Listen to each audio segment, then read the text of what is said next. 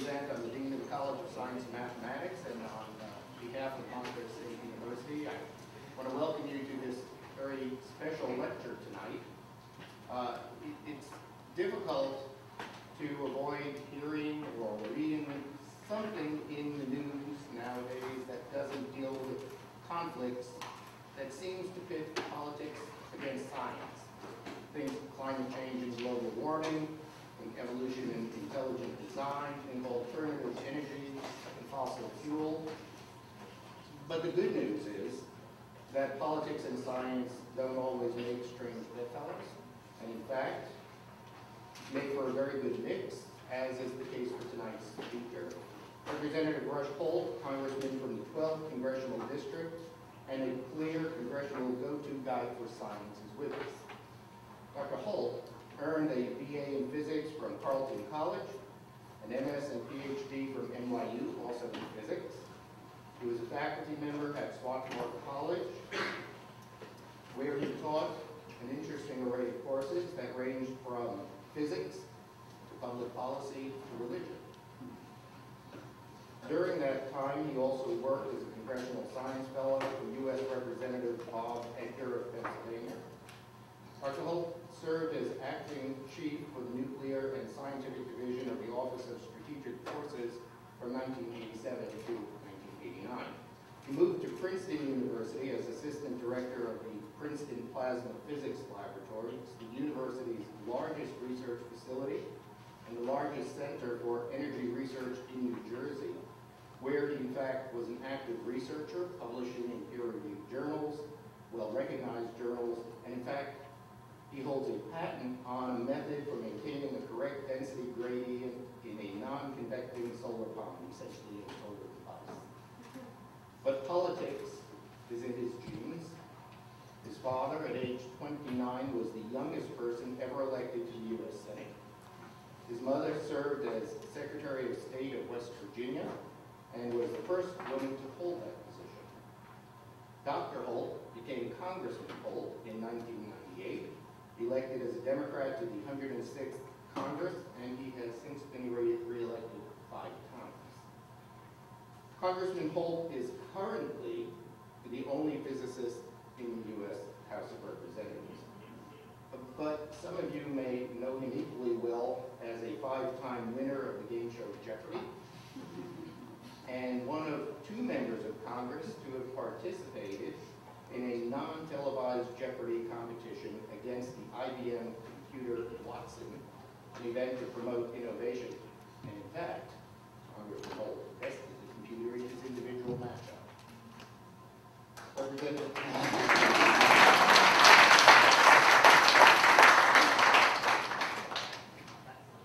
Representative Holt is a strong voice for his constituents. He serves on the Committee on Education and the Workforce and the Committee on Natural Resources. From 2007 to 2010, Congressman Holt was chair of the Select Intelligence Oversight Panel.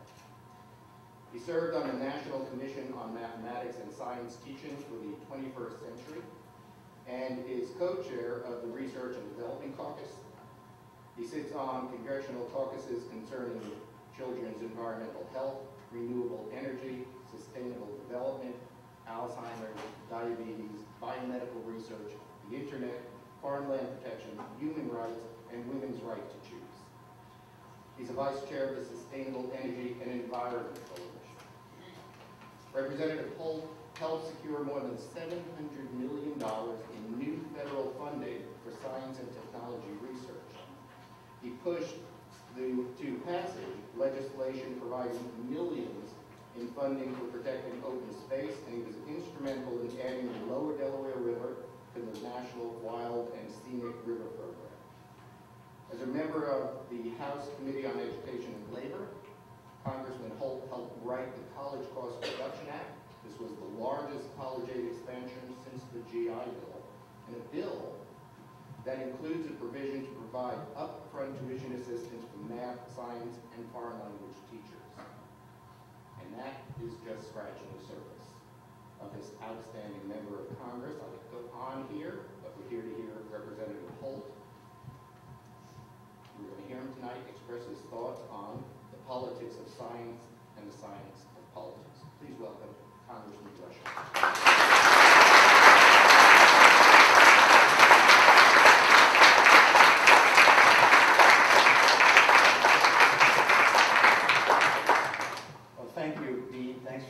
generous introduction.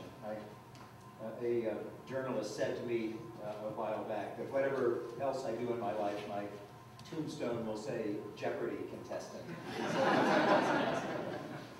Well, I'm delighted to be here tonight, and I look forward to some interaction with you as we go along.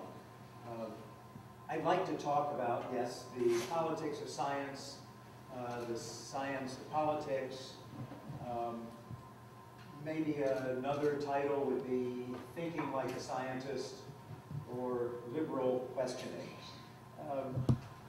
I'm always very aware of the university paradox at a time like this when I come to the podium, which was stated so well by Jane Austen in Pride and Prejudice when she said that we all love to instruct, although we can only teach that which is not worth knowing. So that's so I hope to spur some thinking with the understanding that it's only that way that one learns.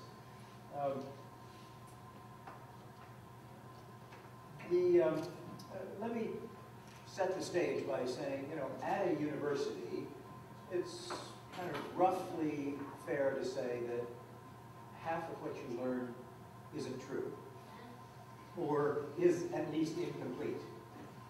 The problem is figuring out which half.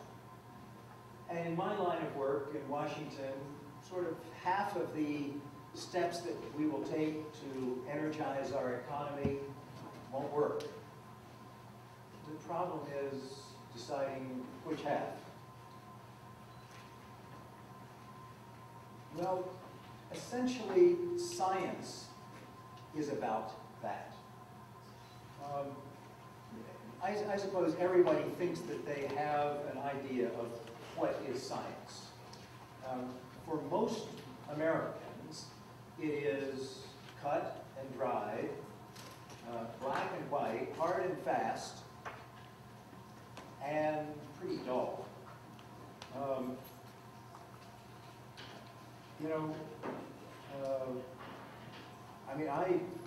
I think that science adds an exciting dimension to our knowledge of the world. In fact, it is probably, as it's sometimes described, the most reliable way of understanding our world. So I get a joy and a satisfaction out of adding science to the other aspects of my life, the other ways of knowing, thinking, and explaining. But I think many Americans would agree with the thought of Walt Whitman in his poem, When I Heard the Learned Astronomer. Some of you may know that poem, and it was, when the proofs and the figures and were ranged in columns before me, he got sort of dizzy, and he said, I had to leave the room and go out and look at the stars. He didn't share the satisfaction I get in looking at the stars, enjoying them aesthetically, but also getting a greater understanding that Fraunhofer showed 200 years ago by splitting the light into its spectral colors, that the stars were made of the same elements that you see in the fireplace flame or in a candle. That you really have a richer understanding of it. But what I wanted to talk about tonight is the essence of science and how it applies to our nation, to your lives, to our world today.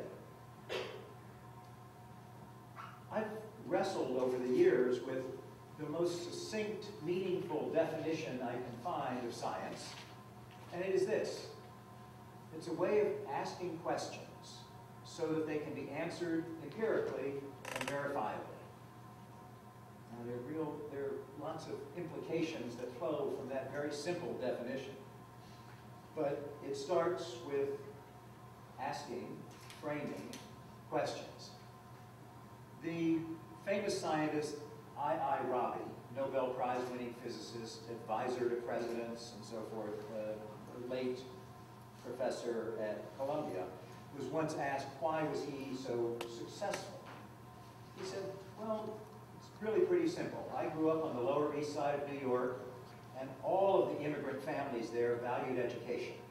And after school, every parent asked the children, what did you learn in school today? He said that my parents were different. After school each day, my mother would say, Izzy, did you ask a good question? He said, that's the key to my success. Well, asking questions so that they can be answered empirically, based on observation, evidence, experimentation, and verifiably, so that your answer is not for yourself alone, but it is for others to check your work and for you to apply your answer more broadly. I hasten to say, when I talk so glowingly about science tonight, I'm not proposing that everyone be a scientist, God forbid. There's a shortage of lab coats. But I would like to see everyone acquainted with scientific thinking. Every third grader can do it. In fact, third graders are very good at it. Our challenge is to avoid telling the third graders and the fourth graders and the 8th and the 12th graders that they have to decide if they're going to be scientists or not. And if not, maybe they don't need to take those calculus and physics courses. They're scientists and they're non-scientists. Well, I certainly would like to do away with that division. Now, socially, the division does exist. There are some different ways of thinking. I certainly see it in Congress. So if science is intended to lead you to ask questions so they can be answered verifiably, a necessary ingredient of science is that it be expressed in a way that others can take part in your reasoning, challenge your thinking.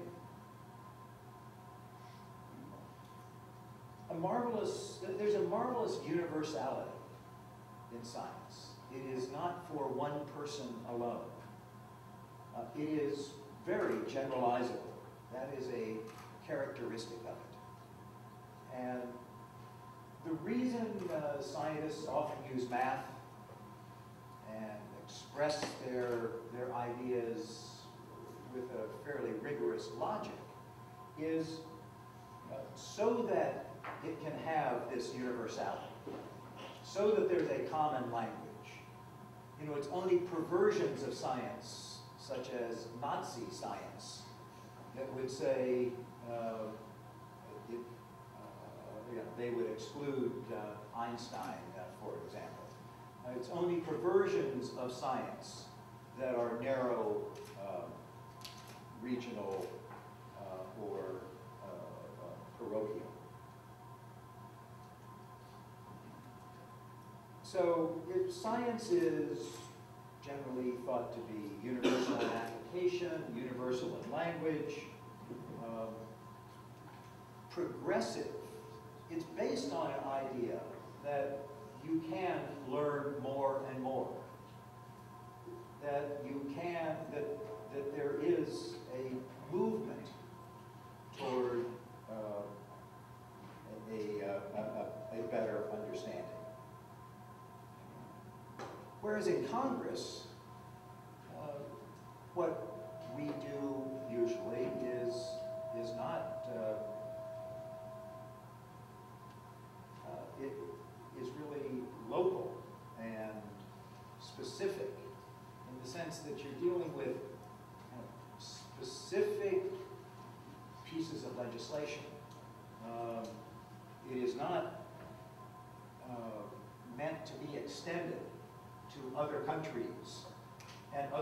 universes. It is quite local. And whereas science is based on this provisional premise that what you know, well, the way we physicists describe it, is what you think you know can easily be overturned by a patent clerk from Switzerland, with a reference to Einstein. You always have to keep in mind that what you know might be overturned by that patent clerk. It's a very democratic, small d, democratic idea. That the greatest scientists of the age had their ideas displaced by this 26-year-old upstart. Doesn't happen in Congress. It's hierarchical. The committee chair actually has the last word. But what we get out of science, and this is why it's so important for us to encourage the third graders, is a sense of sense, that the world makes sense, that it's not capricious, that you can find some order in the world around us. Now you have to be careful, of course, how you apply the methods of science.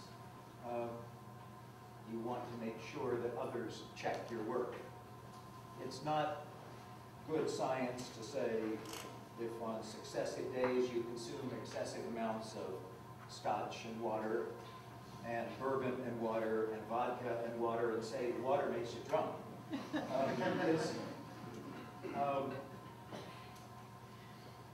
It is a kind of a warning that you have to apply the methods of science in an open and self-critical way.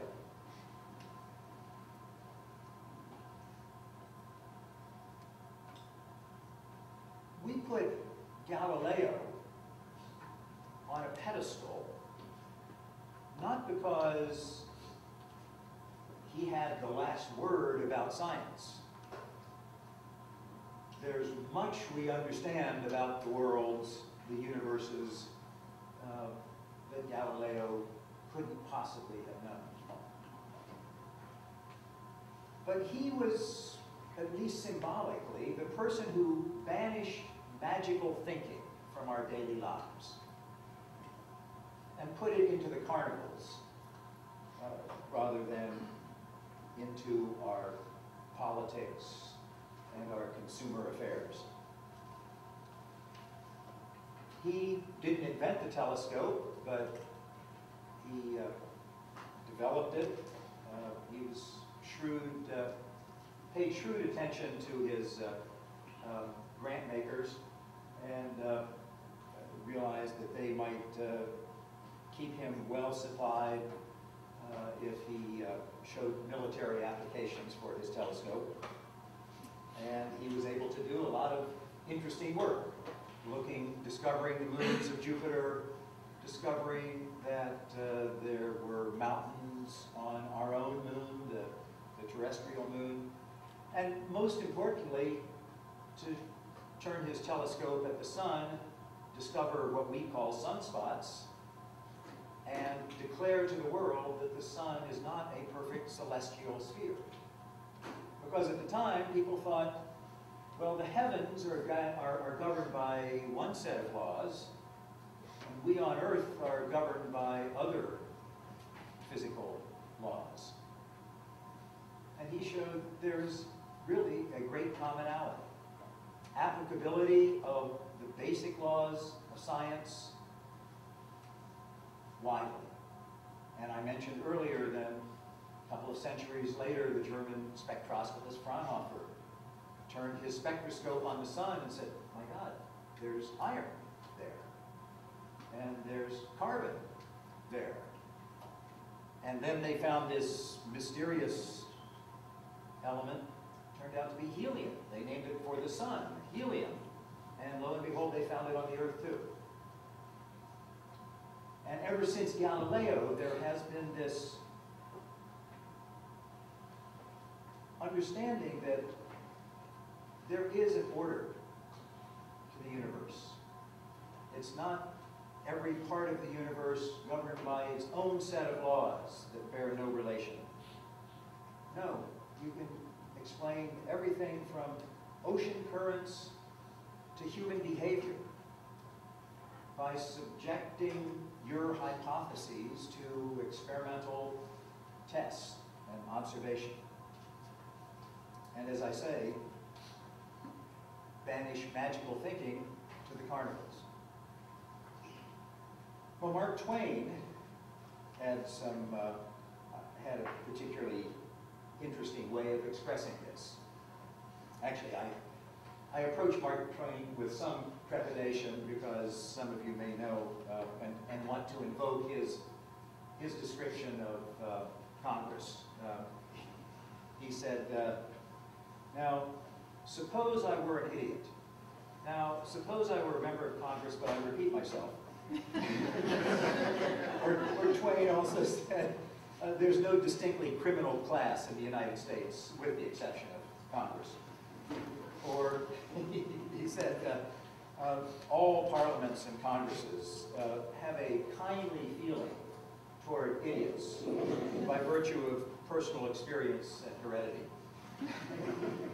But with regard to science, he had a lot of fun extrapolating extrapolation, carrying it to laughable extremes. He noted that the Mississippi, which he had plied as a riverboat man, at times of huge floods would cut through the meandering curves of this river and form separated oxbows, and then where the river cut through, of course, the total course of the river will be shorter. And he said, geologists can therefore prove that in 1,000,000 years ago, next November, the Mississippi River was 1,000,000 miles long. And 747 years from now, the Mississippi River will be 1.5 miles long. Well, stick with me, because here's what I was leading up to. His summary statement was, the marvelous thing about science is that you get such a wholesale return of conjecture for such a trifling investment of fact. Well, he was getting a good laugh out of his ridicule there, but he was closer to the truth than he thought. The marvelous thing about science is its generalizability. Its capability of helping us think. Because from science, you have the very best way in your life, or in mine, or in public policy, to avoid self-deception. You can generalize what you observe and subject it to test, so that anyone can challenge your work. In effect, then, this challenges rigid thinking. That's what Galileo, that's the course that Galileo set us on. Now, the science that has developed from that, and here I'll say a couple of words about the politics of science, is really quite capable. There are many things about floods and minerals and materials that we can explain from these now highly developed methods of science.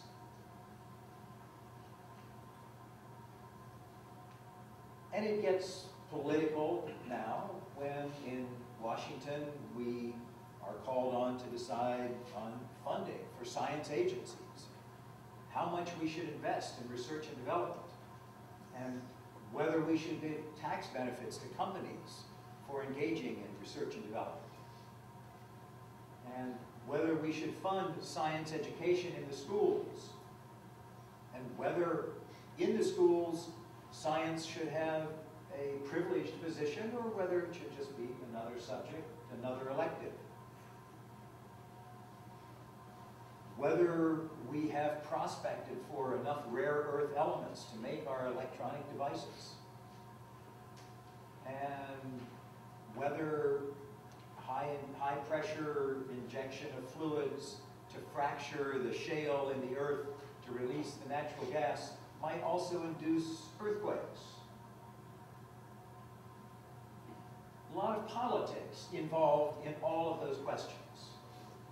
And one would hope that there would be enough scientific expertise in the policy-making bodies, including the legislature, to make those decisions wisely. Well, unfortunately, there isn't enough. There aren't enough scientists. Now, I hope we can get more scientists in Congress, but really, it is only temporary that I hope that is true. Because what I hope more is that we will get to the point where every educated person is comfortable thinking about scientific questions. Members of Congress are quite comfortable thinking about things, talking about things, voting on things in which they are not expert. Now, I say that for a laugh, but you'd better hope that's true, because you're not going to find 435 people who are expert in everything that affects your life and everything that you will be calling on them to make decisions about. So whether it's transportation or international affairs or economics, members of Congress, yes, will vote on things in which they are not expert. But when it comes to science, they'll say, oh, I'd better leave that to the scientists.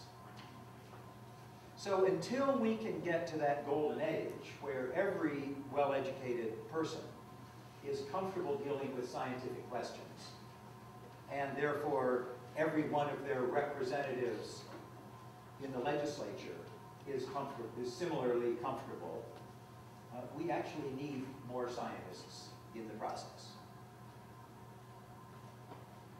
But I'll tell you what we need even more. And this gets at the science of politics. We need to recapture what has been the traditional American way of thinking, which is thinking like a scientist. For our first couple of centuries, we were not a nation of trained scientists, but we were a nation of people thinking like scientists.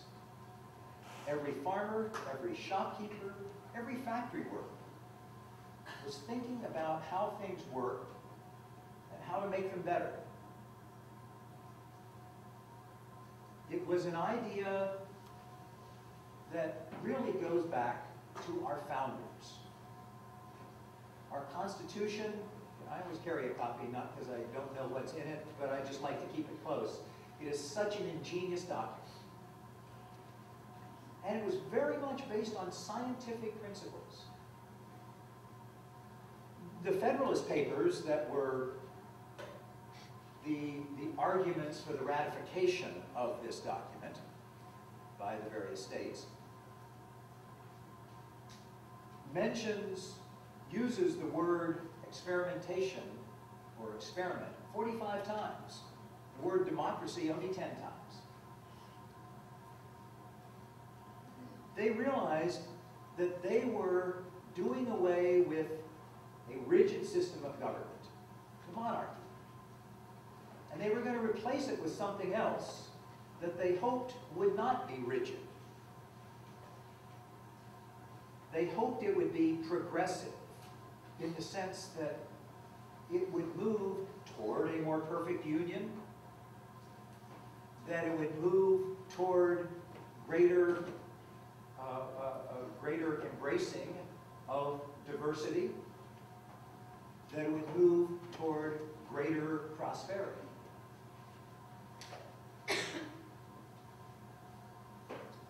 Science was what they embraced. It was, and you don't think of them as scientists exactly. Franklin, of course, Benjamin Franklin, you certainly do. He was the greatest scientist of his day, worldwide. Most famous and probably most accomplished. But Madison studied science and math at Princeton. Adams studied astronomy and math at Harvard. Paine did experiments, Thomas Paine did experiments on gases and speculated on life on other planets. They were thinking about ideas, subjecting their hypotheses to testing, and discarding their ideas when they didn't hold up. That was the kind of country they created, that replaced the rigid monarchy with a more flexible experiment.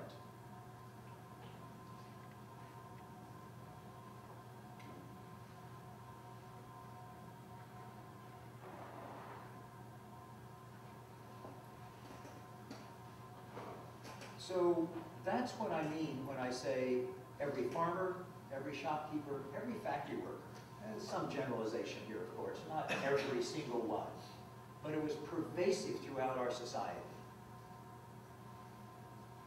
The greatest praise you could give to a person, the hero in the town, was the inventor.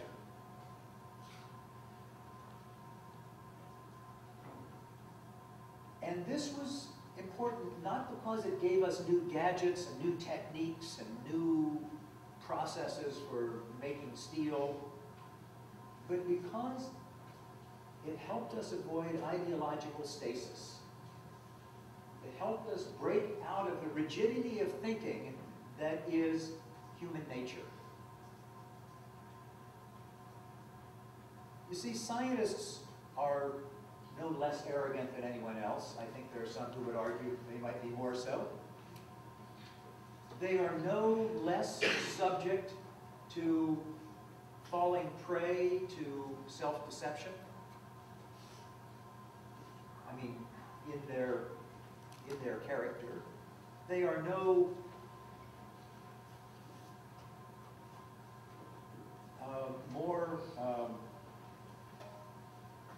they're no less rigid in their thinking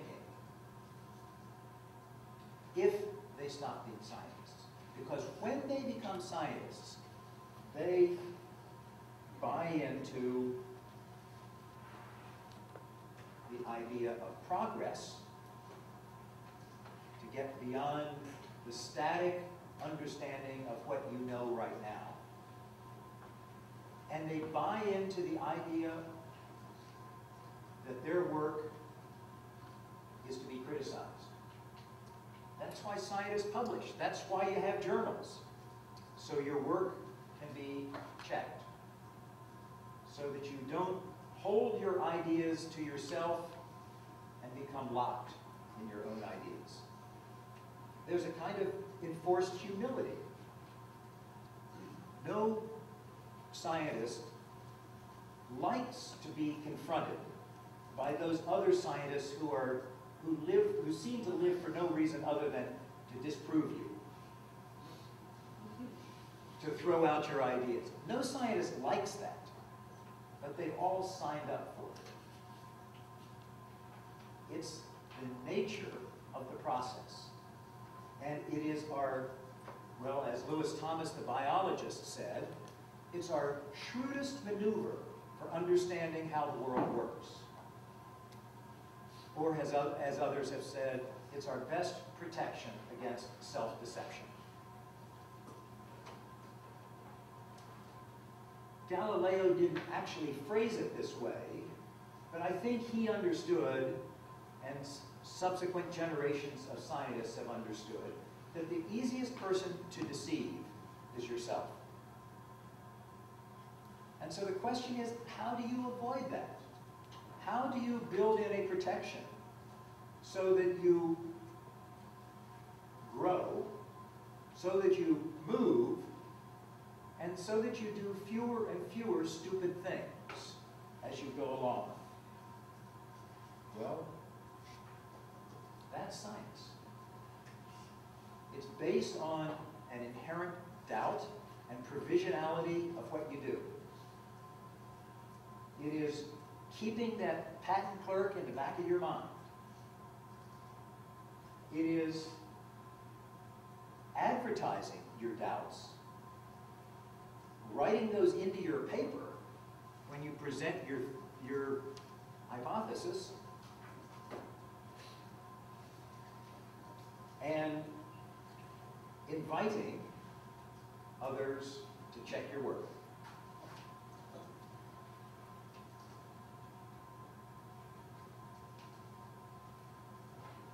In the United States, science and liberty sustained each other. This kind of free thinking that allowed us to make liberty the conception of our country. Remember, as Lincoln said, the nation conceived in liberty and dedicated to the proposition that all are created equal. He didn't think of himself as a scientist, but listen to those words. That's what he's talking about. Conceived in this idea of free inquiry, freedom of speech, freedom of association, freedom of movement, freedom of economic activity, and dedicated to the proposition, not the law, not the declaration, not the edict, the proposition that all are created equal, yet subject to testing. We are engaged in a great civil war, he said, testing whether that nation or any nation so conceived and so dedicated can long endure. Very scientific.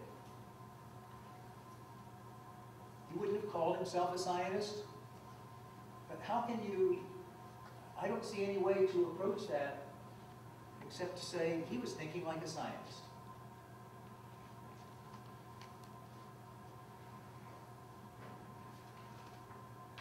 I could go on and develop the ideas of how, and there's an interesting book I recommend to you by Tim Ferriss, the science writer, who wrote a book a couple of years ago called The Science of Liberty. And he spends the whole book developing our ideas of liberty, civil rights, of equality, of opportunity, to these scientific roots, and in some cases the specific scientific thinking of our founders.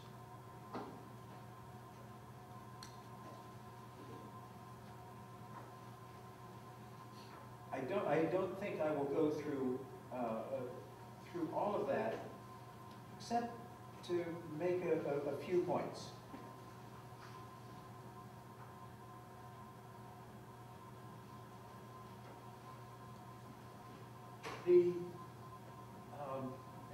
I'll wind up in a couple of minutes here, and I'd like to hear your thoughts on these things, or actually anything else that's on your mind. But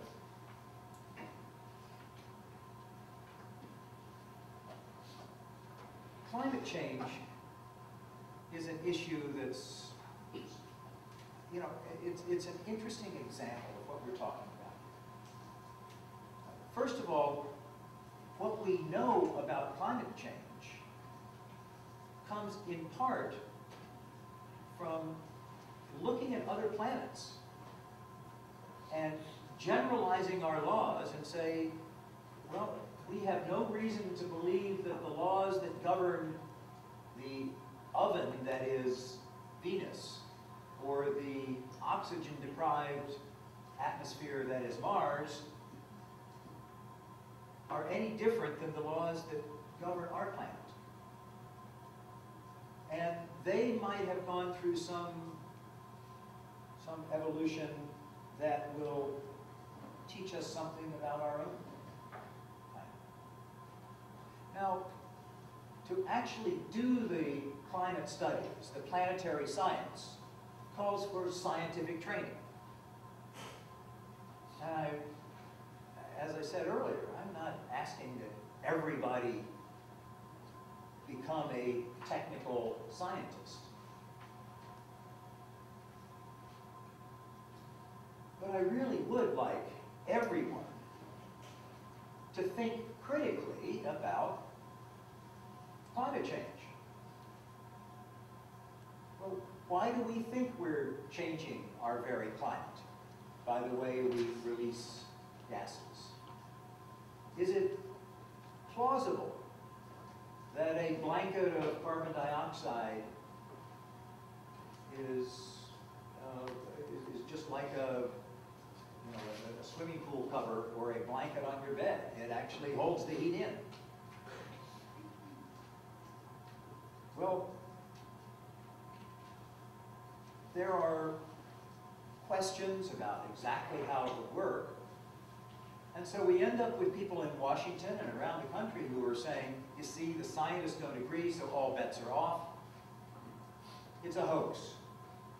Actually, there's one of my colleagues on the Senate side, on the other side of the Capitol, uses that word. He just published a book. A hoax. Well, science was never meant to give us certainty. What it does is give us a way to play the odds. And the odds are pretty good. We're changing our climate. And the odds are pretty good that the way we're changing our climate, and by the way, the emphasis is on we changing the climate. Humans are not the only factor here, and that's kind of part of the dispute. But we are a significant contributing factor. I'd say the odds are quite good. And the odds are quite good that this is going to be very costly to us in lives and dollars. And so we should be looking for ways to deal with that.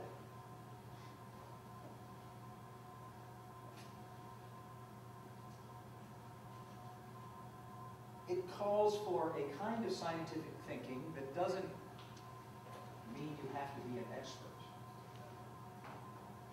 But it allows you to be a good citizen.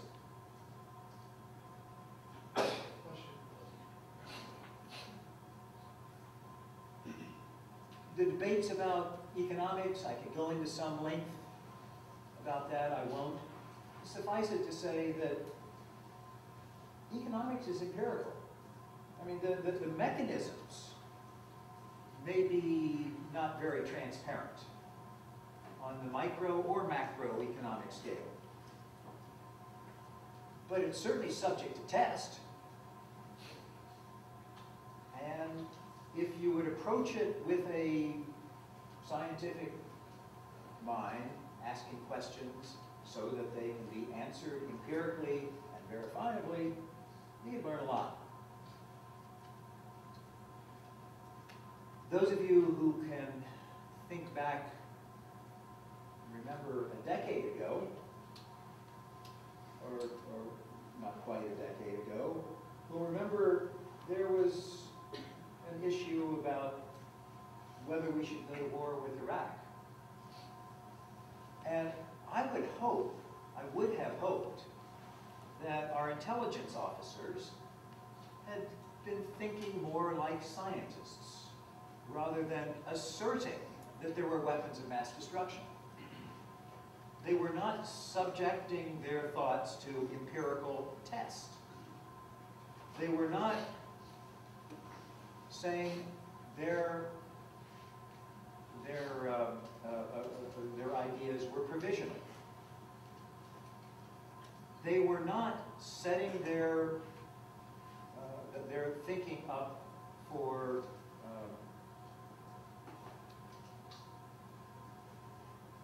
contradiction. They were not looking for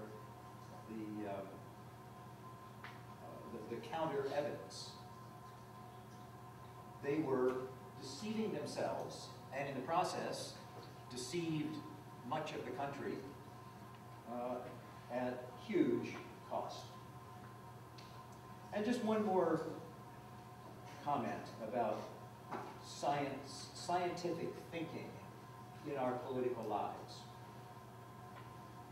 Right now, there's a lot of talk about the New York City Police Department coming into New Jersey, into universities, into halal food stores, into any places where they think there might be concentrations of Muslims, to kind of observe. I think the word might be surveil or spy, but they're doing this to protect you and me, they say. But they're violating some basic, they're violating some basic behavior that scientific thinking would lead them to. Take the Fourth Amendment of the Constitution. It's a protection against search and seizure of your property without a search warrant that is obtained from an independent judicial officer. In other words, the enforcement or the intelligence officers should be able to show an independent judge that they know what they're doing, that they have probable cause to suspect this person, that they have reason to violate the basic American principle of equality, non-hierarchy, because of evidence. Profiling is not that. Profiling is lazy policing. Profiling is uncritical policing. Profiling is not subjecting your ideas to somebody else's challenge. The Fourth Amendment was not created for some abstract reason to defend civil rights. No, it was a very practical reason. These guys were very practical.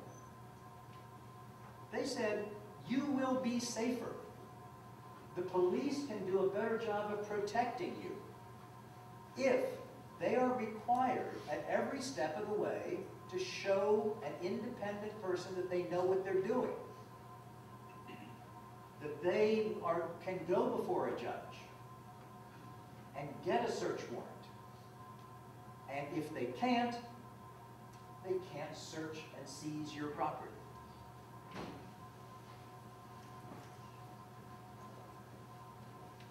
This was developed by Madison and others in a very scientific way of thinking.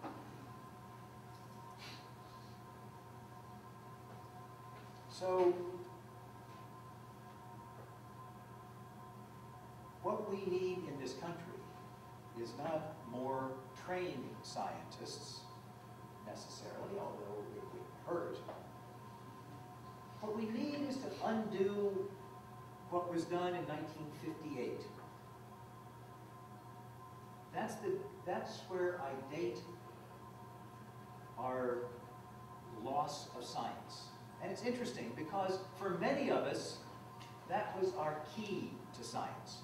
What happened in 1958? Well, in a panicky reaction to a little beeping Soviet satellite called Sputnik, the National Defense Education Act was passed, put a lot of money into science education. There were curricular developments, and a lot of us got grants to study science. It was wonderful, except that we said, we're going to create a generation of scientists and engineers, the likes of which the world has never seen.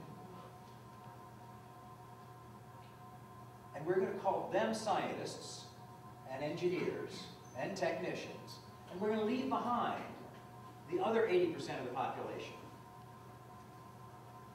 So they will be told, if you're not going to be a scientist, then you don't need to think like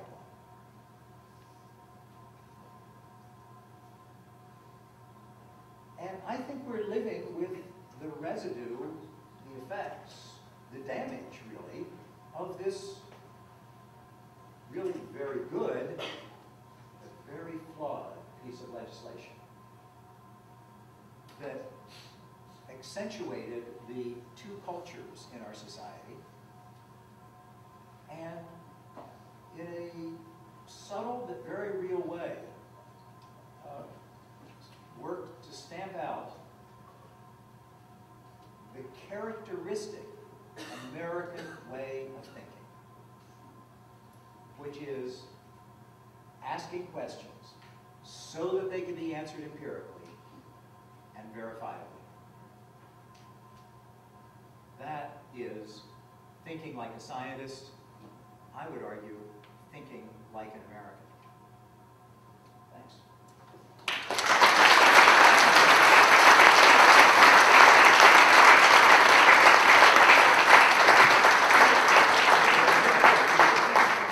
I'd be happy to hear from you, take some questions or comments on this or New Jersey politics or whatever's on your mind. Any questions for Congressman Holt?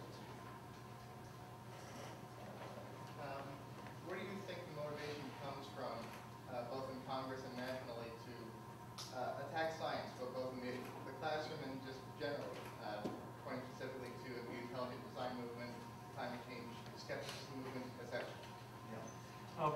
In Congress per se, the intelligent design movement, creationism, and that sort of thing is really a minority opinion. Nevertheless, the majority has not defended science, and in fact would be reluctant to try to defend science from creationism.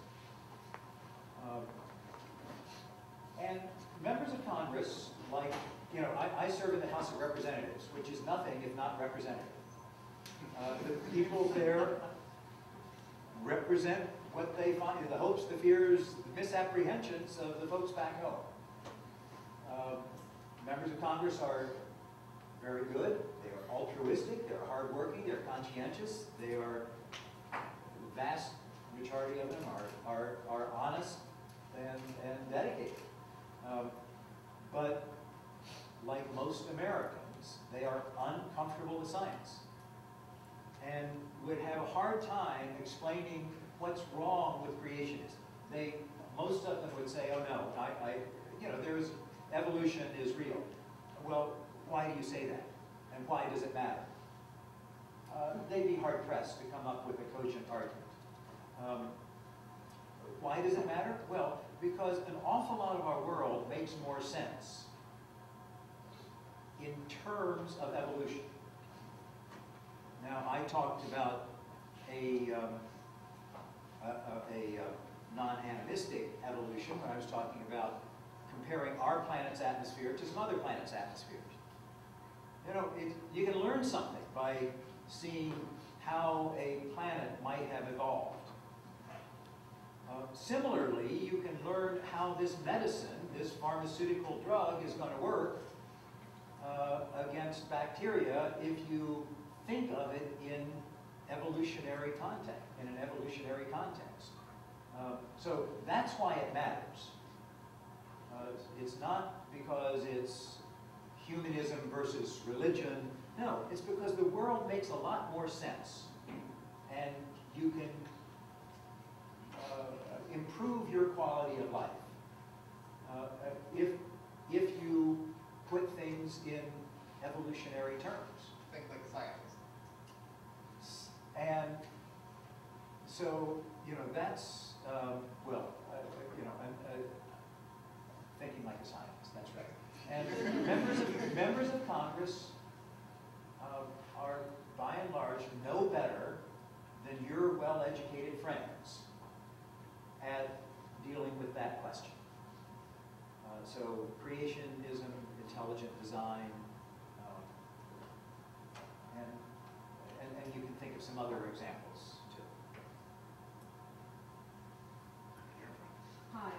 Shanine Hardy. I'm a faculty member here at Montclair State and a doctoral student in the higher education department.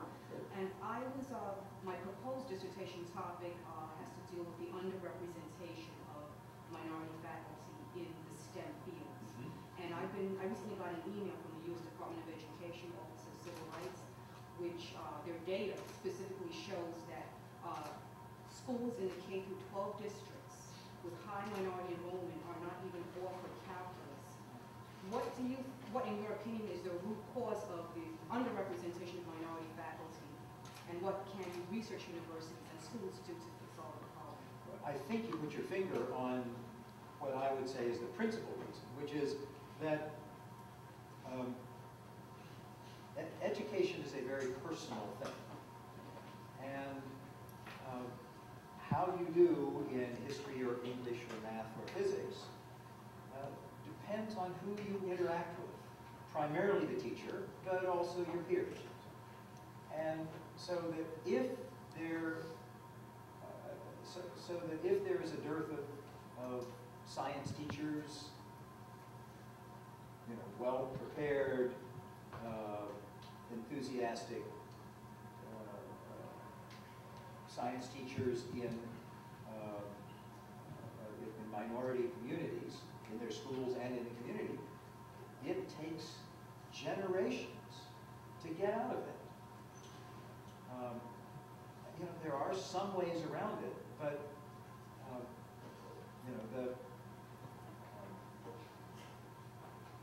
the legacy of racial discrimination in this country runs deep, and it's not just in the STEM fields. I mean, it's in all sorts of areas.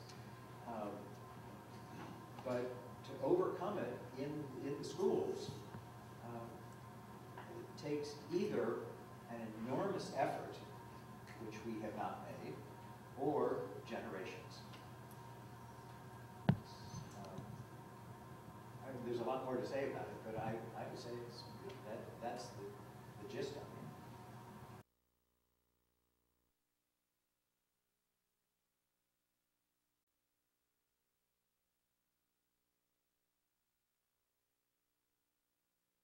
Become even more, just know what you need to know for the test. And there's less critical thinking involved in their tests. And I actually had the joy of sitting through 30 hours of a junior class in high school oceanography course. And the attitudes of the students were, if they couldn't pass the multiple choice test, that it was the teacher's problem. Or maybe too tricky of a test, but they don't want to answer the longer questions because they're training for these big, exams that could mean getting into school without a lot of money or getting into school with money. What do you think we're doing as we're preparing kids for life?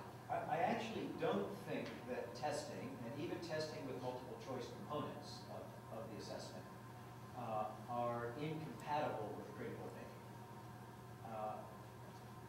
But it's usually not done very well. I think it can be done well, and I actually think that testing, even frequent testing, at least in my case it worked.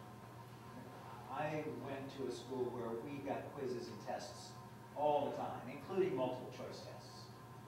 And I'm better because of it, I believe.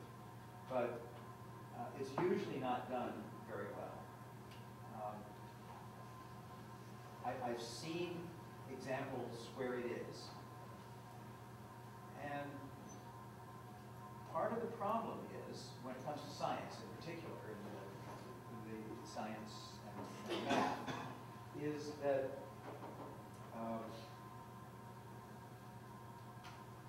the assessors lose sight of the basics of science. That's why I've tried to simplify this. Asking questions so they can be answered empirically and verifiably. It's a simple definition, but it goes a long way. And if you lose sight of that and you start testing for too many specific, narrow, bits, you science in the first place.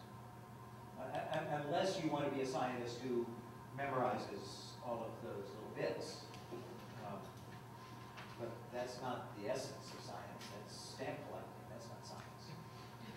So I think it was Kelvin who said that. I forget who it was.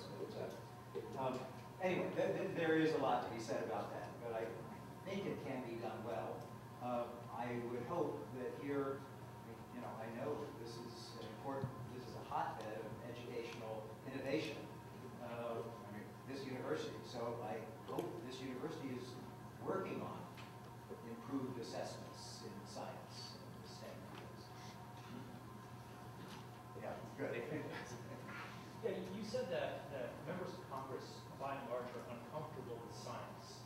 And given that a large number of decisions need to be made regarding scientific issues, to whom do they look to get advice and guidance to help them guide their decisions? You know, most of the time, they operate oblivious of the science. So it's not that they're anti-science, they're just kind of ascientific. They just, what worries me most is the way Congress deals with those subjects that are not explicitly scientific, but have significant scientific components. If it's explicitly scientific, they know where to go to ask. Now, they still do some stupid things. I mean, right now, the NSF is looking at the United States participation in 2 international giant telescopes. These are Earth-based telescopes. And one of the senators put some language in a bill last year that said the NSF could only fund the telescope that would be based in the United States.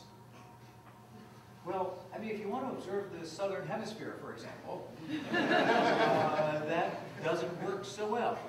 You know, there's half the universe is in that other hemisphere.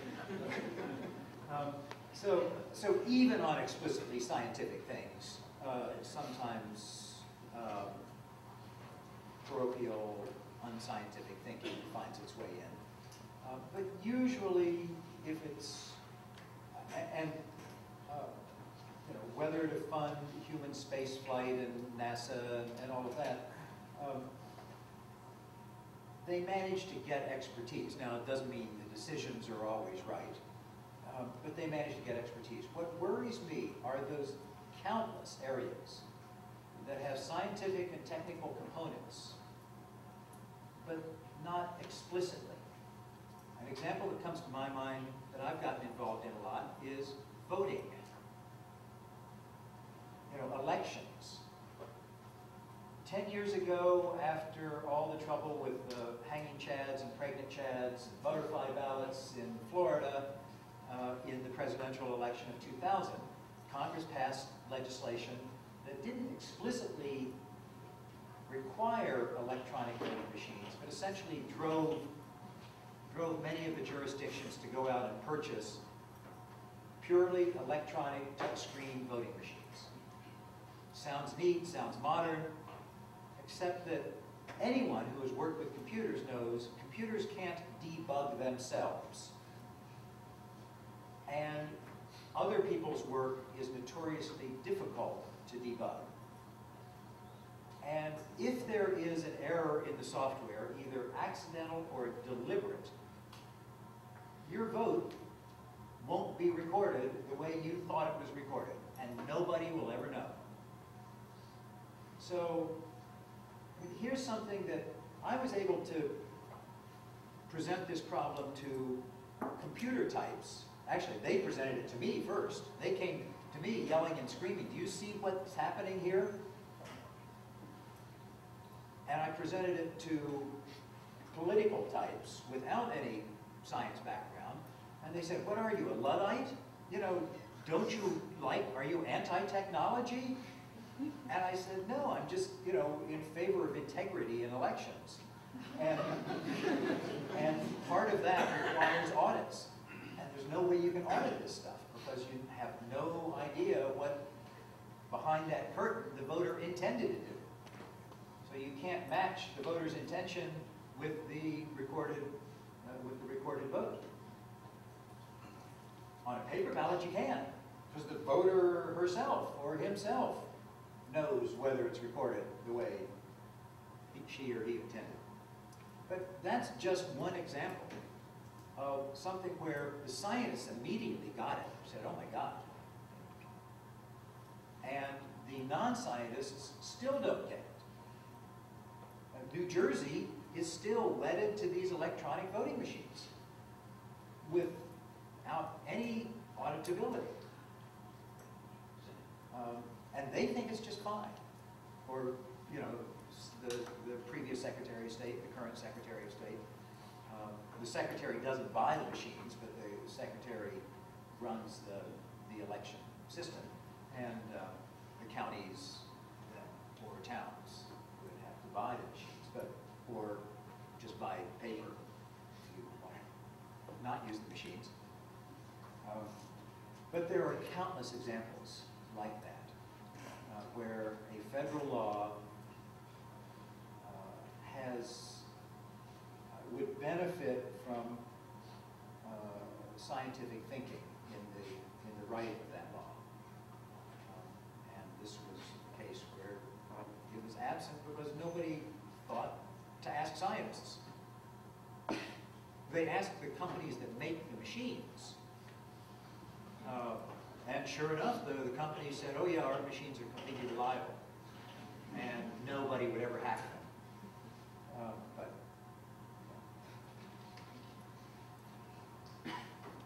yeah, you took out the Constitution before, and I carried it for my classes too, and I wanted to ask you about probably the most detailed section is Article 1 that defines the role of the legislature. I had a group of high school students in Washington yesterday, and I pointed out the Constitution, after the preamble, it begins with the legislature. And there it begins with the people's house. Sure is. And it also defines, in Section 8 of Article 1, there's a clause in there that says one of the roles is to promote the progress of science. And I am under the impression that the 535 members of Congress are sworn to uphold the Constitution. And you have a fellow that you alluded to, and I believe he's from the Panhandle State, who wrote a book, Senator Imhoff, about the hoax. And how can they justify that stance when they've sworn to promote the progress of science? Well, if I were going, if I had a lot more time, or if we were going to, have a book-length discussion, I would have talked about the fact that, again, to bolster my argument, that our founders were really scientists.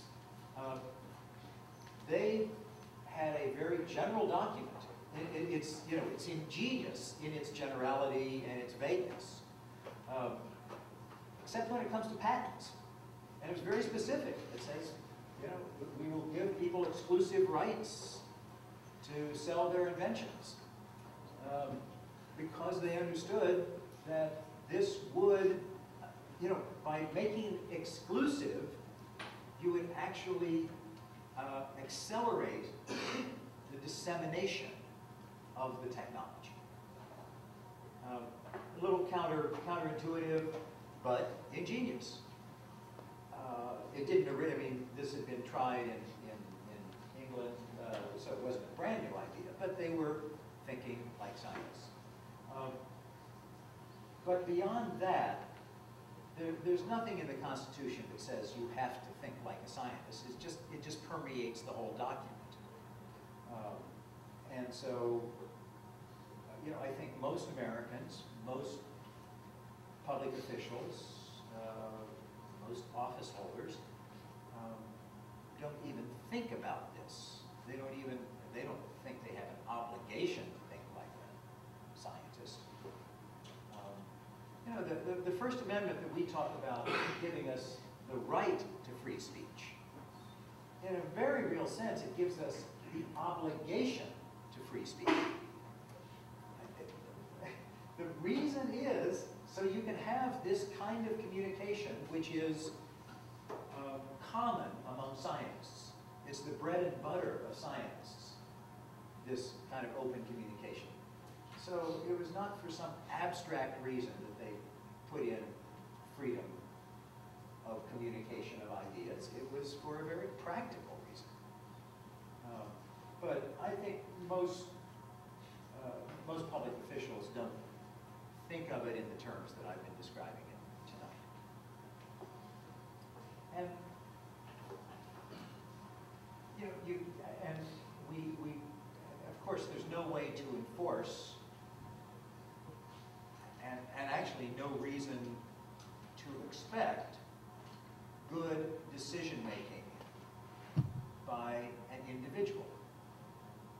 The whole point is we have a system, checks and balances and all that are set up to give us good decision-making despite the human frailties, despite the human biases, despite the human prejudices and illogic. Yeah, okay, yeah, sure. Yeah, great questions. I'm enjoying the discussion. Thanks. Yeah. Hi, my name's Bill.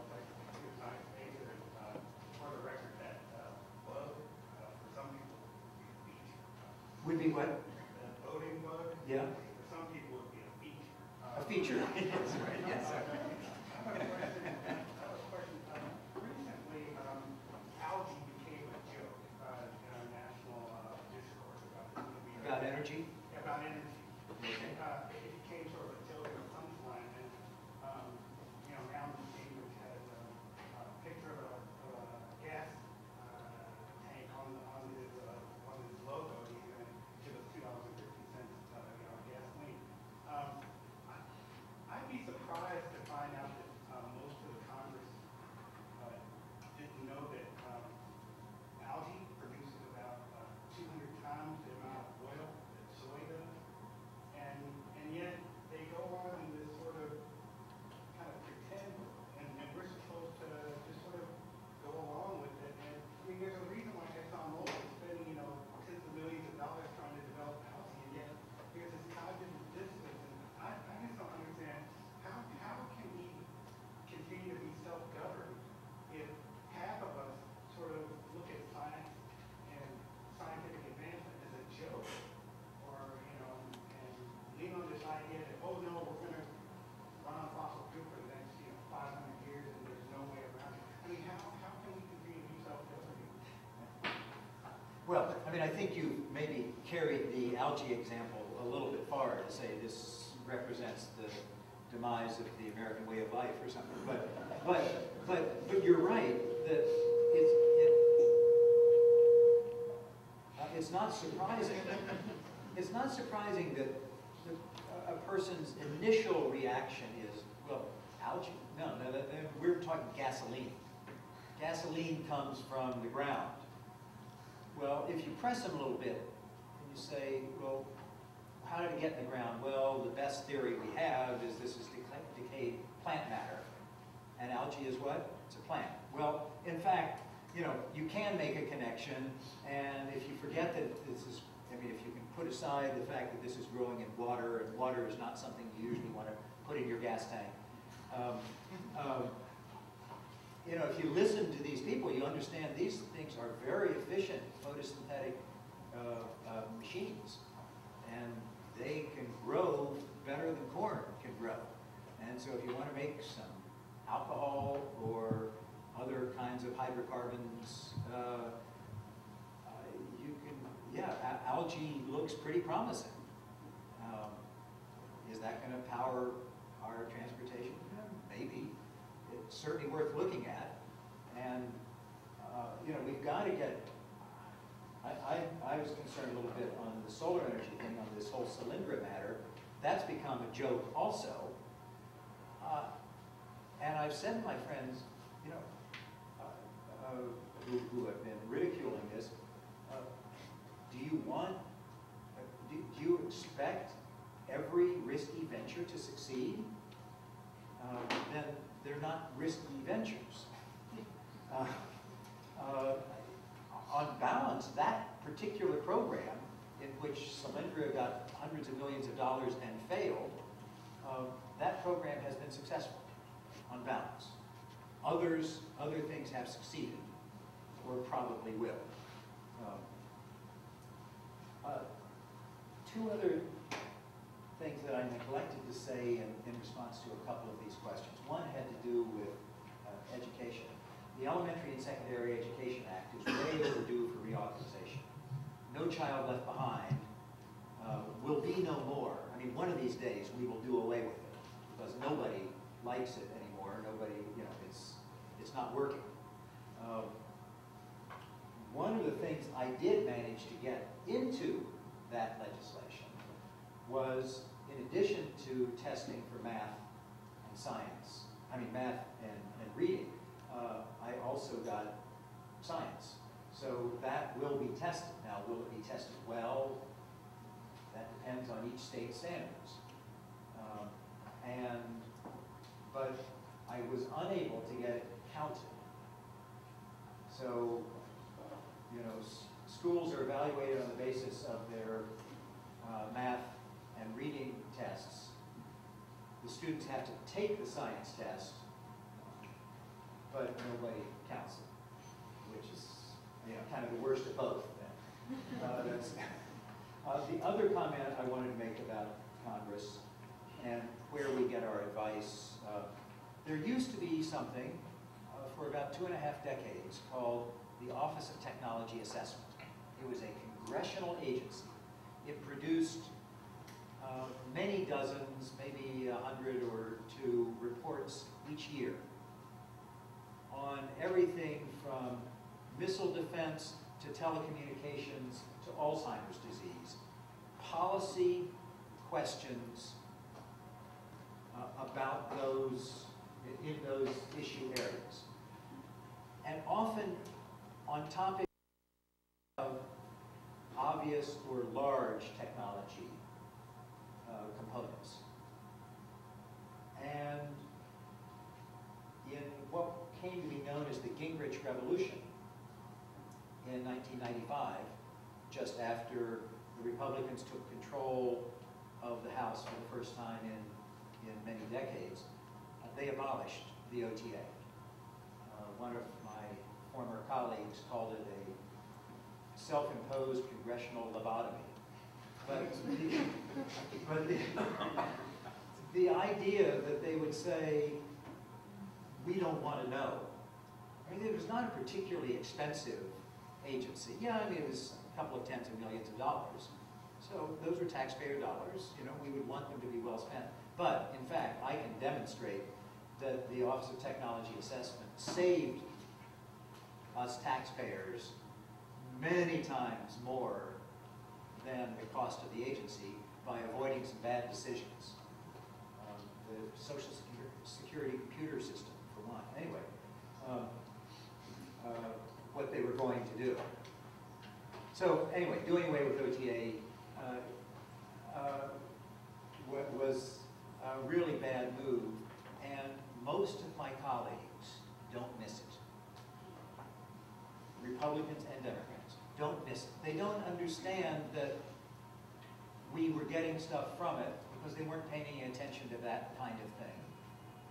And they don't seem to think that we need that kind of technological advice now.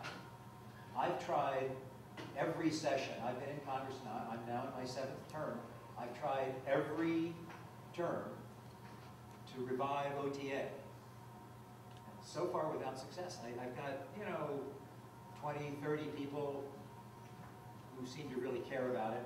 I had a vote last year and I got up to 180 people. You need 218 to make a majority. I got quite a few votes for reviving OTA, but only a couple dozen people really care, really get it. And so I'll keep working on it, but it's one of the problems we face. Well, you all have been a patient audience. Thank you. It's great to be here.